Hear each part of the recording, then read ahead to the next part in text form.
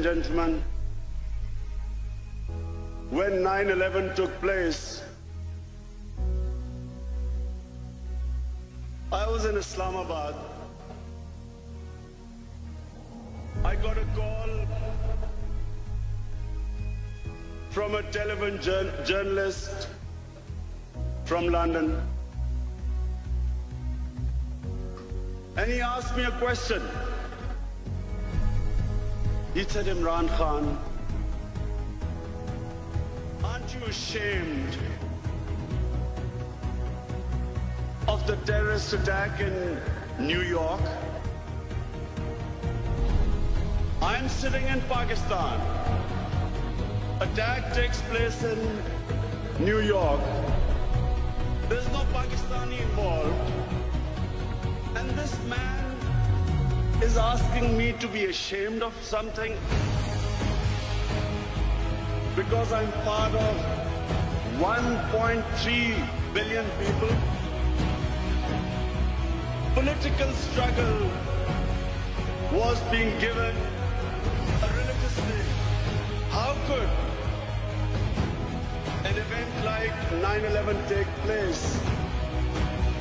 And there was never any inquiry into the root causes. Why did those people blow themselves up? If anyone tried to ask the question, they were accused of appeasing terrorism. They were accused of justifying terrorism. George Bush went on television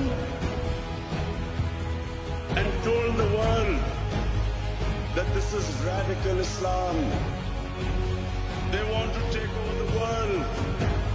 They hate our way of life. They hate our freedom. They hate our democracy. They are like Nazism. This is a new philosophy like communism.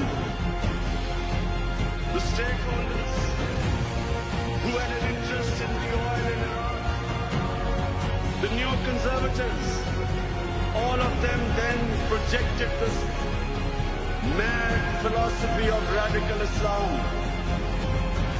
First, Afghanistan was attacked 3 weeks after the event. War was made the first option, not the last resort. Some 50,000 people were killed when not one Afghani was involved in 9/11. Soon Iraq followed. After lies and deception, saying that Saddam was connected with Al-Qaeda, putting the fear of God in their own population so that they would not question them. Other stakeholders jumped in.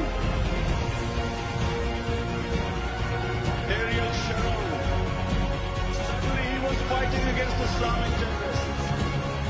In Chechnya, Vladimir Putin was fighting against Islamic terrorists. In Kashmir, again there were Islamic terrorists who were fighting the Indian troops. To say that before 9/11, 70% of all suicide bombers were Tamil Tigers who were Hindus.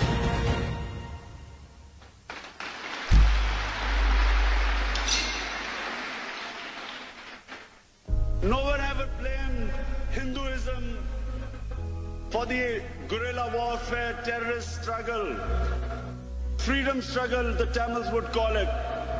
No one blamed Hinduism for it.